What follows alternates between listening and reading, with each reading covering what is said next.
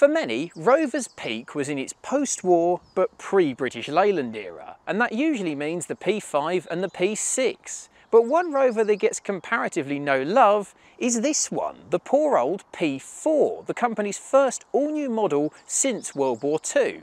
So why is that? Why does no one really talk about the P4? Well, we're going to take this delightful Rover 95 for a drive and find out.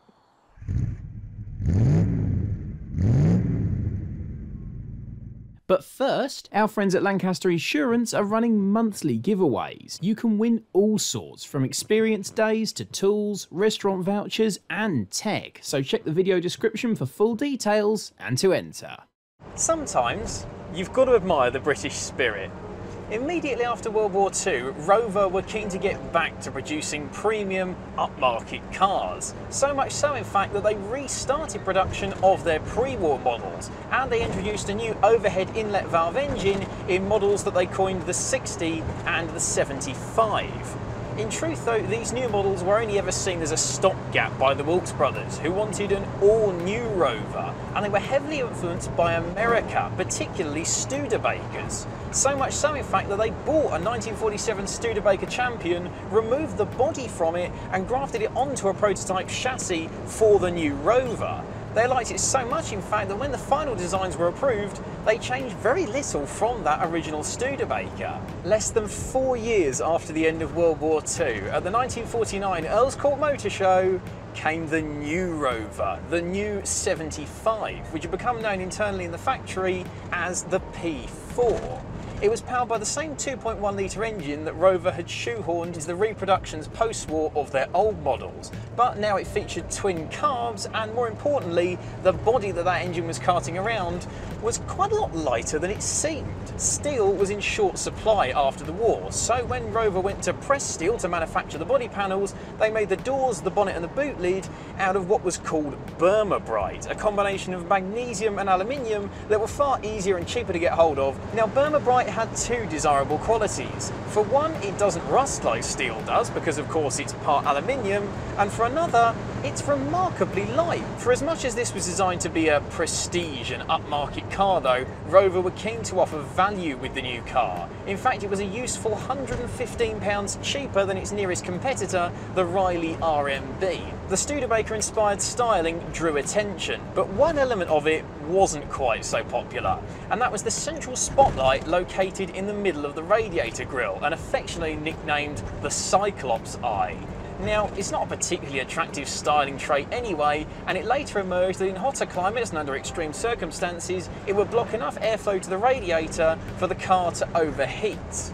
Not a good start. But Rover had high hopes for the new model, and they weren't about to let one styling stumbling block hold its success back.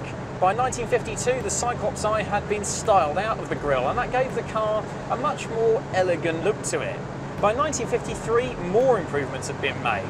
Several Rover customers had balked at the idea of the column shift on the early cars, so instead they introduced a manual gear lever that came from the centre of the car but was curved so that a third passenger could still fit. The other big change made in '53 were some new trim levels. There was the base level 2 litre 60, which offered a more affordable entry point, and the top of the range 2.6 litre Rover 90. Now, a 6-cylinder engine in this upmarket luxurious cabin might give off the impression of a Jaguar, but if I'm honest, this is by no means a Jaguar rivaling sports saloon when you get onto some twisty bits. The steering is vague, to say the least. It's heavy and there is no feel through it whatsoever. Whoa, the lean. Yeah, you've got quite a high up bus-like driving position, which does give you a nice commanding view of the road ahead, but it does also mean that tipping into a corner and you do feel a bit like you're going to end up on the passenger seat. But that said, that 6-cylinder engine is a gem. It's watch smooth, there is no vibration from it whatsoever, and it must be said, it sounds glorious. It wouldn't see which way a Jaguar went, but it is an experience. With the torquey engine and these lovely surroundings, there's no point trying to hustle the P4. Far better to just get it up into top gear and waft along. Appreciate the cabin, which is a combination of all the best bits of classic British saloon cars. I've got acres of wood, lashings of leather, lovely chrome touches here and there, and in this particular example, a previous owner has retrimmed the door cards in red suede. It's not original, but I rather like that. And it is a comfortable car as well. It's really soft and it attacks bumps in a way that Classics Monthly editor Simon Goldsworthy described as being like a steamroller. After the addition of extra trim levels and a more traditional gear change, Rover kept up the momentum of improving the P4. In 1954, David Bache redesigned the back end and kind of lifted and extended the tail to give it a more capacious boot and added a wraparound rear window that brings more light into the cabin and makes rear visibility an awful lot better. And the momentum kept coming. In 1956 came the 105R. Powered by a high compression version of the 2.6, it developed 108 horsepower and was comfortably a 100+ mile-an-hour saloon car. What's more, you can have the 105R with the Rover drive automatic transmission, a 2-speed auto.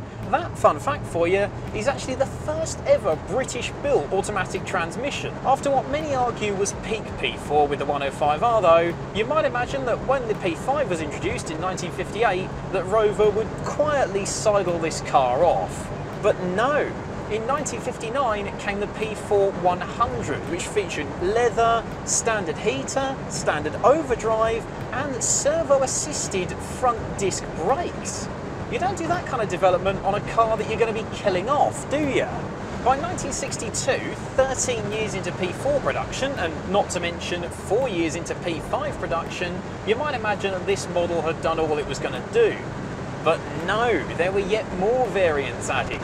The 95 that we've got here, and the 110. Now the 95 is arguably one of the best all-rounders in the P4 range. It was a 100 but re-geared for fuel economy with a really short first gear, and it was actually cheaper than the outgoing 4-cylinder Rover 80. So even by that point in its life, the P4 was still a hugely appealing purchase. In 1964, the Burma Bright doors were replaced with steel ones after some complaints that hard slamming of them could cause the door skin to dent. But in doing so, Rover, if anything, improved the quality. By a heavy thunk when you shut the doors and a nice weight when you open them, it gives this car yet another upmarket, solid, well-made feel to it. As it must be said, this car carries in general. It feels like a solid, hewn piece of metalwork, and that it really does stand up today. It doesn't rattle, it doesn't shake, it doesn't feel 7 decades old, which it very nearly is. In 1964, road and track journalist Bob Dearborn said of the P4, "I believe there is no finer car built in the world today." And in truth, you can see what he was on about. It's comfortable, it's luxurious, it's premium. In 6-cylinder guys, it's remarkably sporting, and it's got a feeling of solidity and dependability that Rover was striving for post-war. It might not be the muscular P5B or the trailblazing P6, and perhaps that's why more people don't talk about the P4. But what it is a reminder of Rover's golden age. That once upon a time, Rover really was the best of British.